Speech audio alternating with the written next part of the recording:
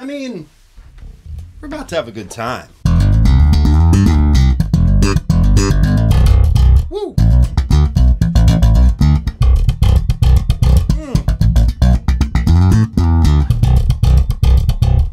This is so much fun. This is Spector's brand new NS Pulse II 5-string bass. Just check out the beautiful dark simplicity of this lovely instrument. I'm gonna take you through all the features, and then we're gonna ask some very important questions. Will it Wimbish? Will it star? Will it MCA? Spoiler, yes. I've got to say, the Pulse basses are very cool. They give you that classic NS curve, but with a bolt-on, and so many of the features that are found in the higher-priced USA custom shop basses. So here's the 5-string in dark stain. We have a quilted maple top, solid swamp ash body, roasted 3-piece maple neck. Just take a look at that. EMG soap bar pickups attached to the TonePump Jr. preamp, which I'll talk about more in a minute. Continuing on with the neck, we have this beautiful slab Macassar ebony fingerboard, complete with luminlay side dots. Now you might be thinking, Ian, when am I ever gonna need my side dots to illuminate? I never thought that I would need them until I played a gig with a lighting director that would do blackouts between tunes. And then the drummer would count off the next song and you were like, I'm dead, kill me. You're like, okay, maybe, but do they actually light up in the dark? To find out, I handed my camera over to my daughter Everly and we ran a very legit scientific experiment. Are they glowing? Yes! We have a 35-inch scale on the 5-string, which just makes this low B monstrous. Check it out. I've got a microphone right here. The bass isn't even plugged in. Listen to this B string. I've got to say, the stability of this neck is pretty incredible. When you roast a neck, it essentially just removes all of the moisture and kind of caramelizes the wood together and strengthens the structure of the neck. And that translates into energy when you play this bass. It's not even plugged in. Okay, let's plug it in.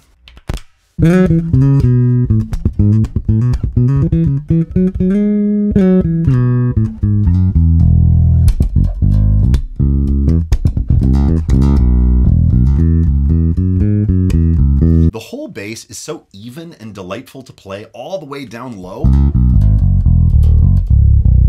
to up high.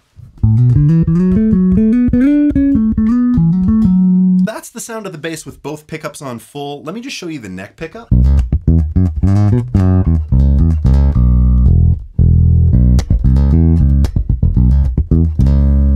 Here's the bridge.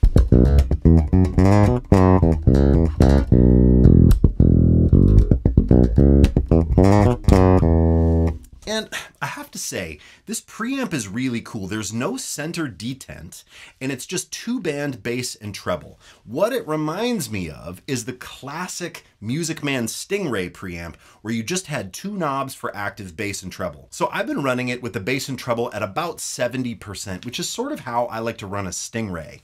But check it out. If I take away all of the treble and boost the bass up a touch more,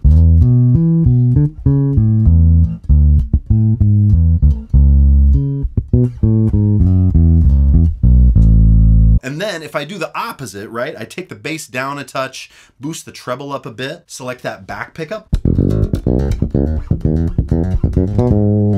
But I think one of my favorite sounds with this instrument is just running the 2 pickups all the way up and boosting bass and treble to about 70 or 80%. Sounds awesome with thumb.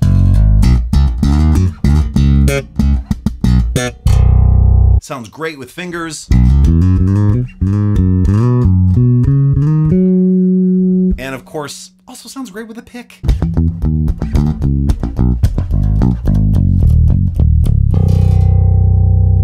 So whenever I pick up a new Spector bass, I always want to play the classic lines that I associate with the brand. So it's time to answer the pertinent questions. Will it Wimbish?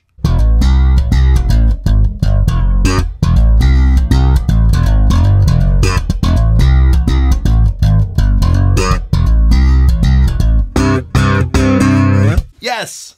Will it star?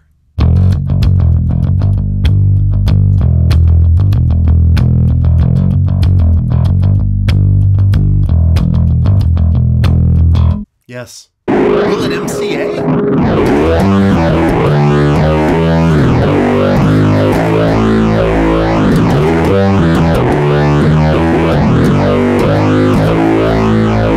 Yes! Now, I mean, obviously with that last sound, that is really effect dependent, right? But there's something about the stability and evenness of notes on a Spector that when you turn on a big fuzzy synth sound like that, it sounds kind of like a synthesizer. So it makes me want to do more stuff like that, right? Where you turn on an octave pedal, maybe some drive and some chorus, and play some other classic lines that maybe weren't played on a Spector.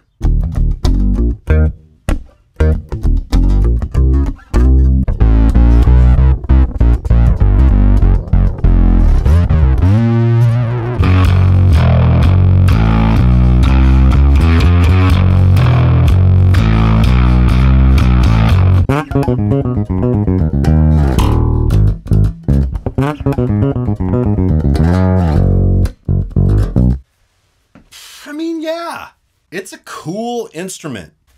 Also, just check out the way this matte finish gleams in the light. It's not too reflective, but somehow it sheens really nicely. Pretty cool. So there you have it, Spector NS Pulse II 5-string. They just keep putting out the coolest stuff. I have been Ian Allison. We'll see you in the next one.